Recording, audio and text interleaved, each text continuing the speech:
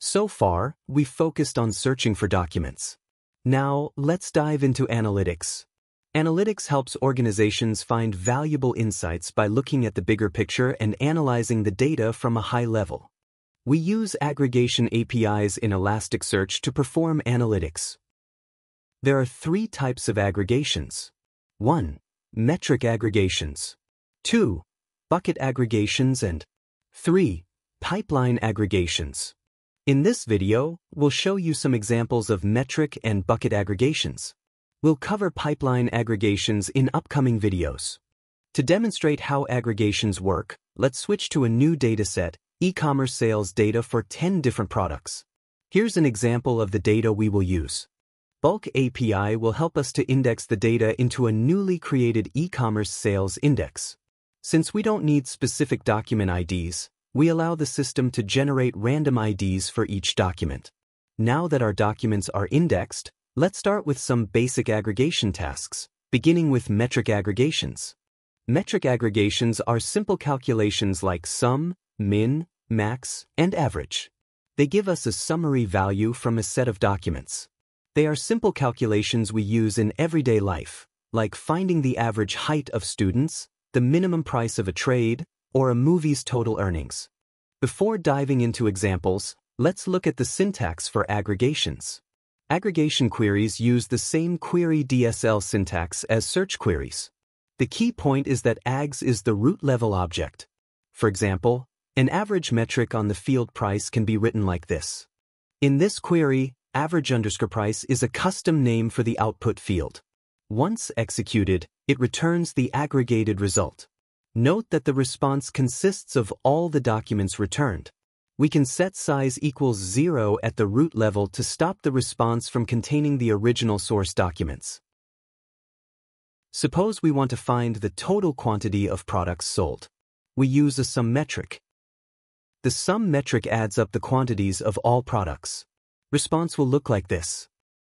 To find the highest price among the products, we use a max metric. This query returns the highest price. We can use stats aggregation to return all basic metrics together, such as count, min, max, average, and sum. The response will include all the metrics count, min, max, average, and sum. Bucket aggregations, or simply bucketing, group data into different categories or buckets. For example, you can group people by age range, 20 to 30, 31 to 40, 41 to 50, movies by review ratings, or new houses built per month. Elasticsearch offers many built-in aggregations, each with its own way of bucketing data. Plus, you can nest one aggregation inside another. Let's see some examples of bucket aggregations in action. A histogram bucketing aggregation groups data into buckets based on a numerical value from all documents.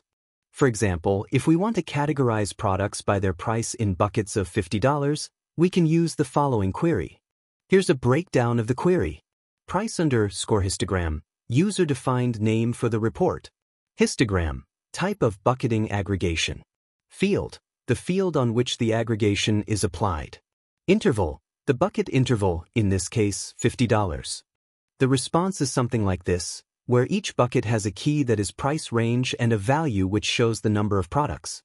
In this example, the first bucket contains 6 products priced up to $50. The second bucket contains 3 products priced between $50 and $100, and so on.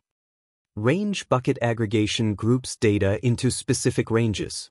For example, if we want to categorize products by their price ranges up to $50, $50 to $100, $100 to $150, and $150 to $200, we can use the following query. Here's what this means. Price_ranges, user-defined name for the report. Range, type of bucketing aggregation.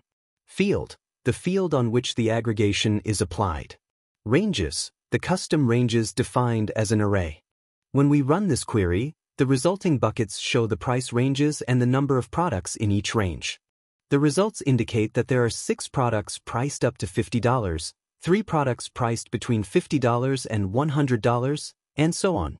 We can use a wide range of built-in statistical functions in Elasticsearch to perform rich aggregations on our data.